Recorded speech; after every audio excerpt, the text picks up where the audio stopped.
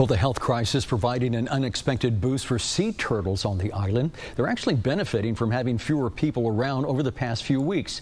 As Christian Von Preissing reports, those who are out to protect them also looking to the future. Well, those empty beaches did give them a break. It's also the one-year anniversary of the largest effort in 20 years to support this critically endangered species. After roughly 6 weeks indoors for us, the beaches of South Padre Island got a chance they rarely get. Nesting season has officially started. A chance to be free of people, and a chance for the Kemp's Ridley sea turtle to have the beach to itself. A lot of our mamas, like I said, tend to nest away from people. That's Sea Turtle Inc. biologist Mariana Devlin. Heather is asking how many turtles actually make it after hatching. This is one of their first efforts of the nesting season. They're transplanting newly laid eggs to protect them, starting with 3 females who laid 2 weeks ahead of schedule on South Padre Island, even laying them closer to the city than before. They got to lay their eggs in peace, Devlin says, with fewer of what they call false crawls. Coming up, and they see people, they get scared, and then they go back. So we call that a false crawl. So the turtle actually crawled out of the ocean in an attempt to nest, but then she goes back into the ocean because she gets scared or, spooked by a big group of people.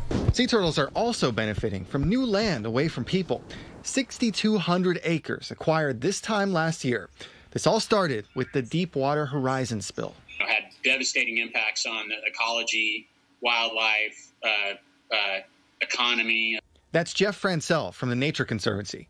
He coordinated the purchase of all that land that's now benefiting the sea turtles. The remediation orders brought by the Deepwater Horizon spill more than 10 years ago brought in millions of dollars to make that purchase. We would not have been able to accomplish the things that we've accomplished protecting land along the coast like Padre Island without the oil spill funding. These things would not have happened. That land, purchased a few miles north of where the road ends, really fills in a major gap.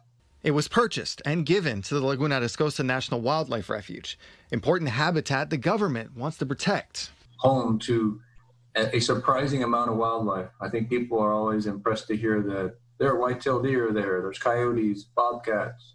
Boyd Bilhovde, manager of Laguna de Escosa, says now since the Fish and Wildlife Service owns land south of the East Cut, people who drive up the beach need to know they'll be enforcing the rules. It's legal to drive the beach, but the dunes can't be touched. 100% legal to drive the beach, but it is having a major impact on the dunes when folks go up and in the 100s go out there in those large groups and try to off-road on the dunes. It causes roads that stick around for years. It increases the rate of erosion when we do have a storm. Dunes that protect us from storms and protect several species of endangered wildlife that roam this area. The Kemp's Ridley sea turtle protected by a line in the sand. Developing up this far would really start to have a serious impact on wildlife. They hope this protection will mean that endangered species will continue doing better. And the Nature Conservancy is also planning another purchase this month. It could lead to the opening of another set of public land, which could allow you to access that in the future. We'll keep you posted on that. Christian Von Preissing, Channel 5 News at 10, Weslaco.